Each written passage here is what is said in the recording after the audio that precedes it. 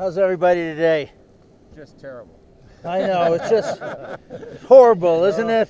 You had to ask, didn't you? Yeah, We could be at work, but no, we had to be here. that's right. And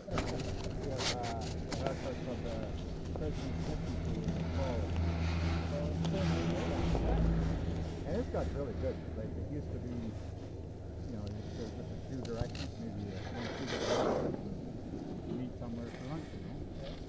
And this last couple of years, you're going into different spots. Found a guy who does vlogs. Hello. Here we are on the chairlift, the six-pack. 6 people all in one. Gotta love the six-pack. Heading up to the top of Eagle Ridge on the front face of Lake Louise. Directly beneath us is Grizzly Gully. And had to answer a bunch of questions about our cars. And then they added it up to the It was long. The six-pack that we just loaded on, looking across the valley, you can get a good view of Lake Louise and Victoria Glacier.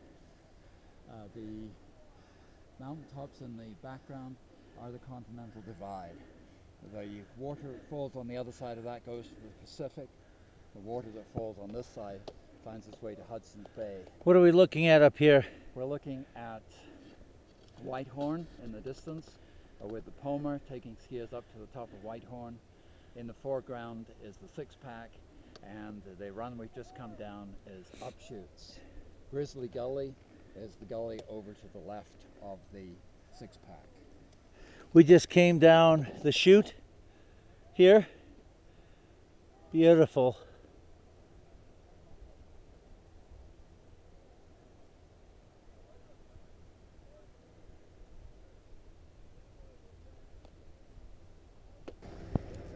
You can see Lake Louise across the valley with the chateau on this side of the lake. The back wall of that valley is the Victoria Glacier, which is the Great Divide. As we pan left towards Temple Mountain, Temple Mountain is the highest peak in the Rockies at this point, at just over 11,000 feet. And to the left of Temple, hidden in the clouds, is the Valley of 10 Peaks, which gives its name to the new lodge at the base of Lake Louise. That cloud formation is just incredible. It should clear a little later, but it looks very dramatic. We don't often end up skiing above the cloud here, but today we will.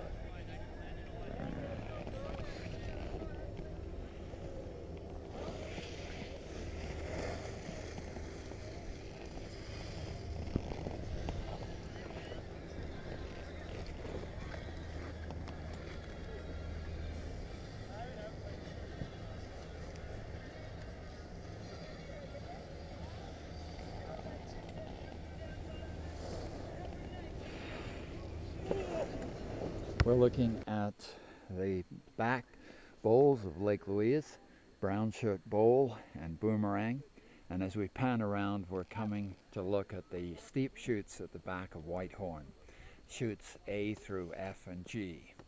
Most of those are double black diamond runs. The one immediately in front of us that we've just come down is just a black run, Rodney's Ridge.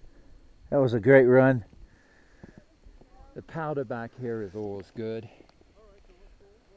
The weather systems come in from the west, and so the powder gets deposited over on the leeward side of the mountains. You get deep powder here. Absolutely fantastic, and it's also nice and warm.